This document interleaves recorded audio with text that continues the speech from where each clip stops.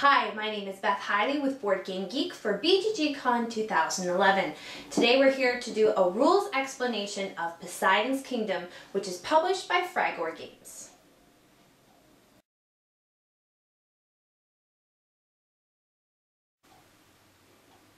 Start by placing all of the Kraken Coral tokens up here randomly along the top of the board. There's 2 blank tokens, you can leave those in the game box. Next, starting with the start player, they're going to place their character here at the head of the Kraken. And going around the table, they're going to place their characters in every other spot around the Kraken. Next, you're going to take one of each friend counter and put those at each of these spots around the Kraken as well. And finally, you're going to take and sort all of the safe place tokens, as denoted by the picture of the place fish on the opposite side, and find the matching dice symbol here around the Kraken. So a pair of 4 dice, a pair of 4 dice, so all the safe place tokens that have a pair of 4 dice are going to go in a pile there, starting with the highest value number on top and going down to the smallest. Each player is going to place one of their characters at either end of the board. They're also going to take their reef tokens, which are color-coded to their character's color, and arrange them however they like. Then finally, starting with the start player, who is the person who has a character at the head of the Kraken, is going to start by placing dice going around the table one at a time on top of the wave. You're also going to place 3 neutral dice on top of the wave as well. Once the wave is full, to start the game off, we're going to break the wave.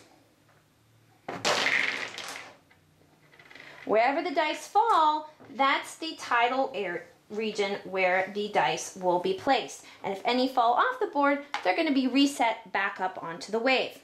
Now before you begin the game, each person is going to add 2 more dice to the top of the wave, again placing them one at a time, going around the table in turn order.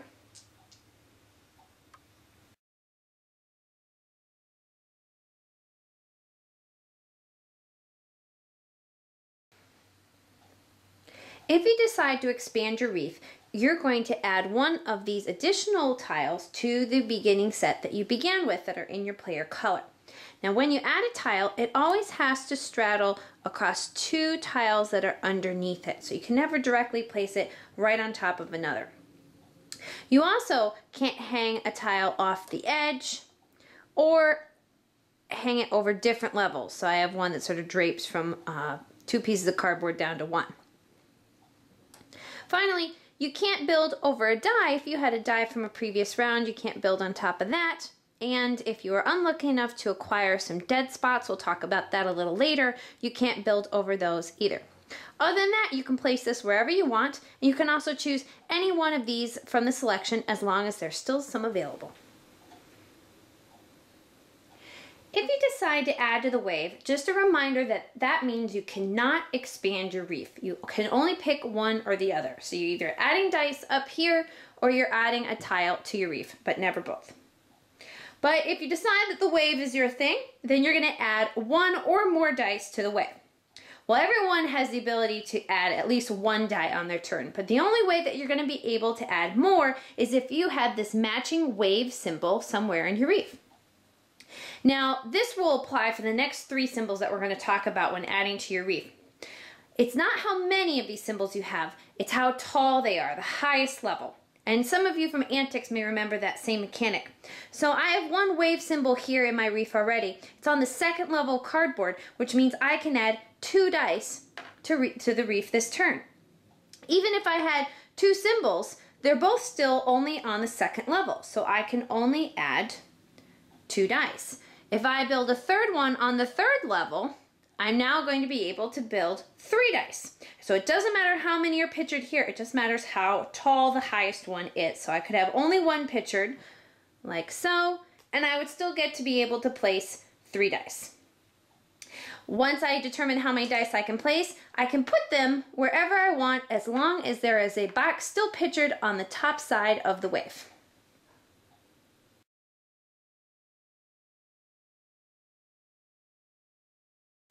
Once you're done either expanding your reef or building on the wave, you're going to move one of your characters. And on your turn, you're actually required to move one of your characters. And you're going to move it at least one space. But if you have this symbol in your reef, then that may possibly allow you to move more. And the rules for this movement icon are exactly the same as we saw for the adding the wave icon. Depending on the highest level of this movement icon affects how many spaces you can move. So my arrow symbol here is on the second level, so I'm going to be able to move 2 spaces. And I am the starfish player, so I'm going to go 1, 2. Now all of your players can follow the dotted lines that are all across the board. There's basically a loop around the entire edge of the board, but there's also 2 cross pieces here that you can use to travel from one side of the board to the other in a single movement.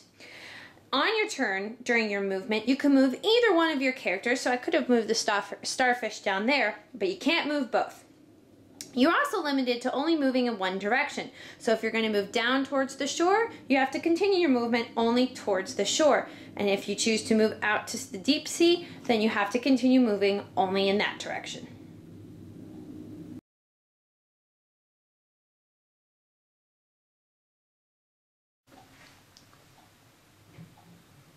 Once you've completed your movement, this part of your turn is now optional. If you want, you may eat some food that is in the same titles area as you are, so in this row. Now this part is optional, so you don't have to eat the food or the dice if you don't want to. But if you do, everyone starts with a base eating power of 1 die. And the last symbol that we're going to talk about on your reef is the eating symbol.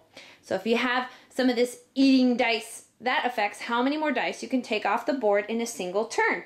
And the rules are the same as they were for movement and for building to the wave.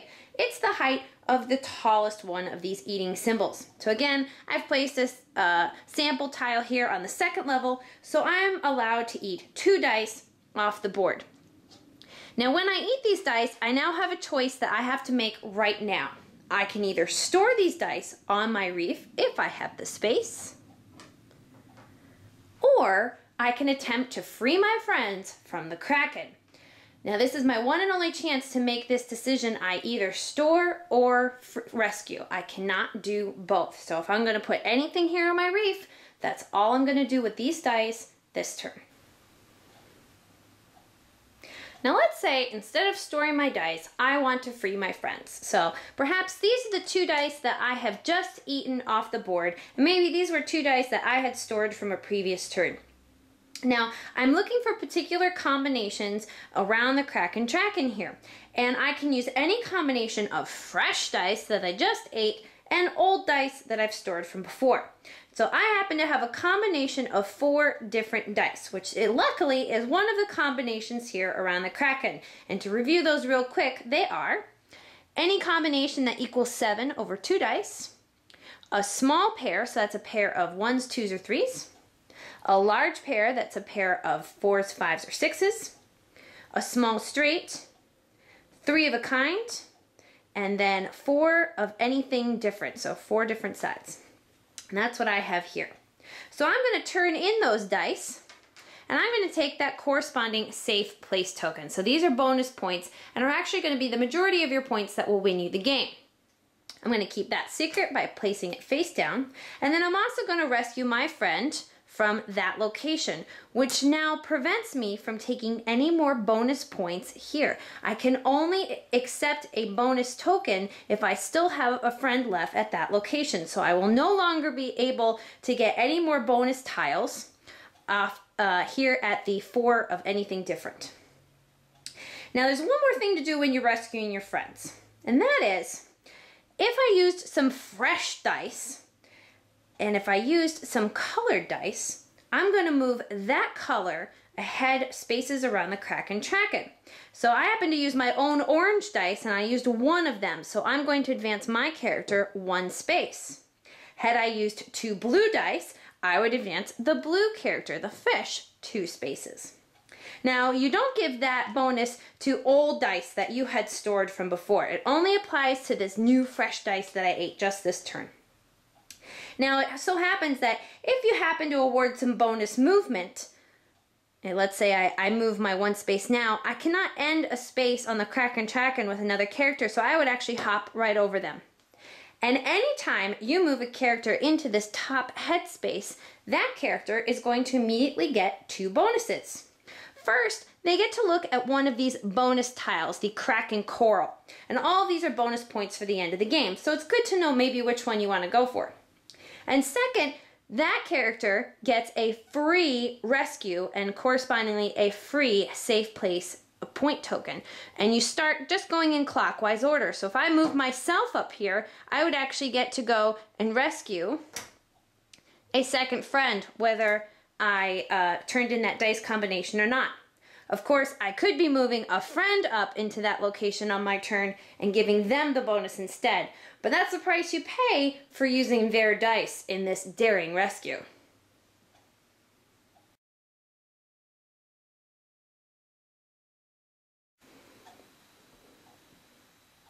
Now at the very end of a player's turn, the shark is going to move. So this is after I've built something, I've moved, I've possibly eaten and possibly stored the dice and or freed my friend, not both, and then the shark will move.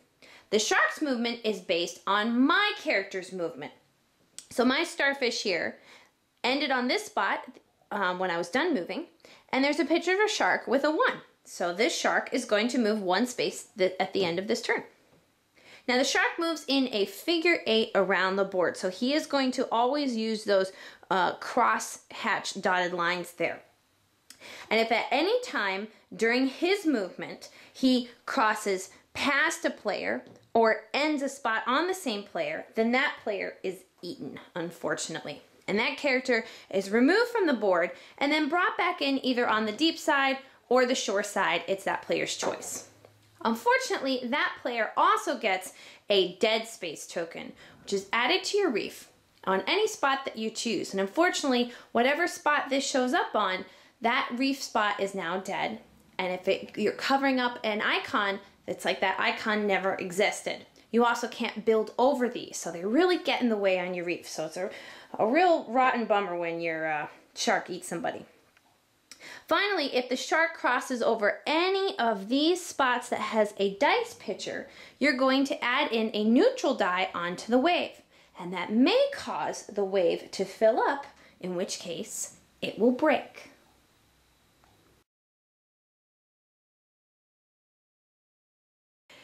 If the wave fills up on your turn, then it's going to break after the shark does this movement. So it's a little addendum onto the end of your turn.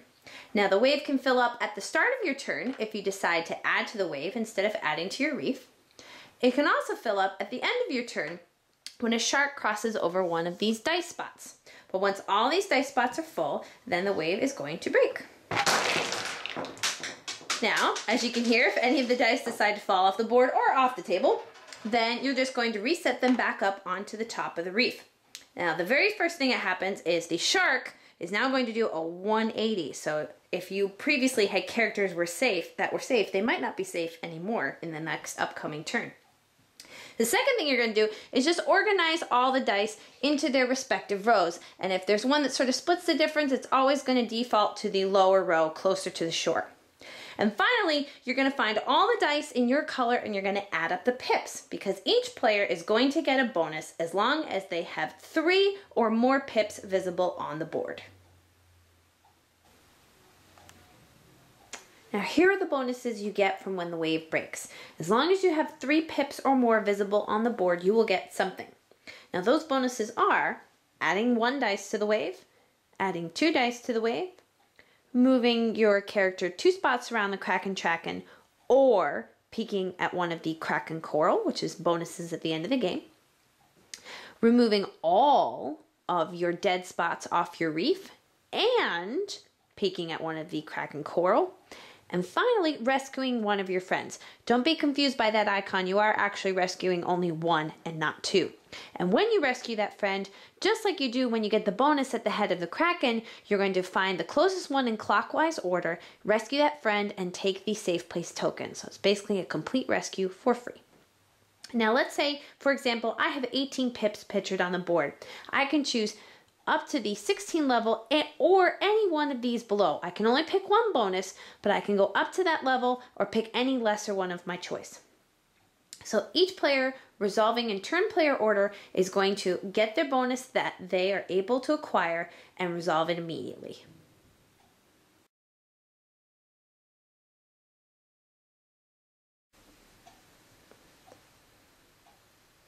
Well, now we've reached the end of the game, and that happens when one character rescues all of their little friends. So if I'm the starfish character and there are no remaining starfish here around the edge of the board, then I trigger the end of the game.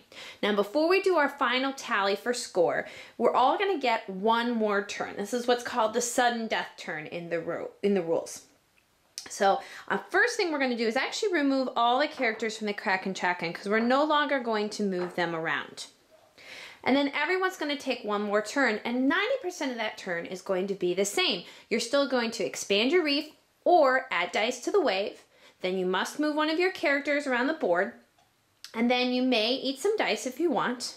And then just like you've done previously, if you have any friends left here to rescue, you can do so. Or this is your one chance and only chance to buy some of the Kraken Coral. Now, if you want to buy those Kraken Coral, you're going to have to turn in dice, just like you would for a rescue. Now, let's say I had these dice. And again, I can mix and match old dice that I had stored and new dice that I just ate. I am allowed to buy one Kraken Coral from the white group and one Kraken Coral from the black group. But I have to turn in the exact right amount of pips to do so. Although that can be spread over any amount of die that it requires to make that happen. So with these 3 dice, I actually have 2 options. I could turn it in for a 6 and a 7, which is still 1 from the white, 1 from the black, or a 3 and a 10, I take that back, or a 4 and a 9. So I have a couple different options here with these 3 dice. So hopefully I've peeked throughout the course of the game and I have an idea of which one of these bonuses is going to give me the most points in the final scoring.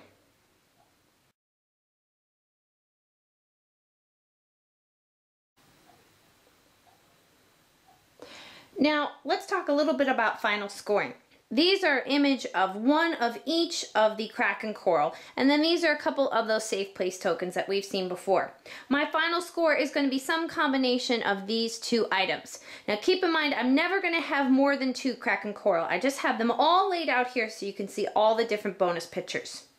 Now, looking at those bonuses, they are 1 point for each one of these pictures in your reef. Now, this is the one time where that rule that we followed the entire game is reversed.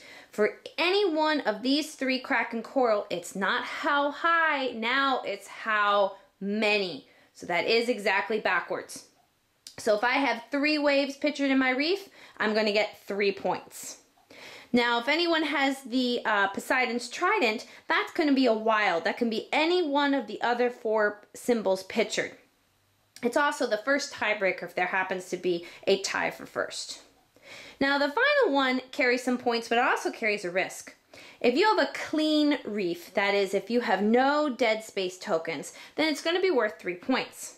However, if you are unfortunate enough to have some dead space tokens, then each one of them, if you have this tile, is going to be worth -1 points.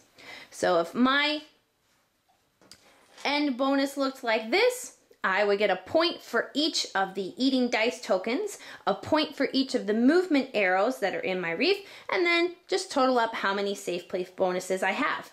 And the person with the most points is going to be the winner. So those are the rules explanations of Poseidon's Kingdom by Fragor Games. If you have any further questions or rules clarifications, you can at this point refer to the rule book in the game box. And we hope you enjoy.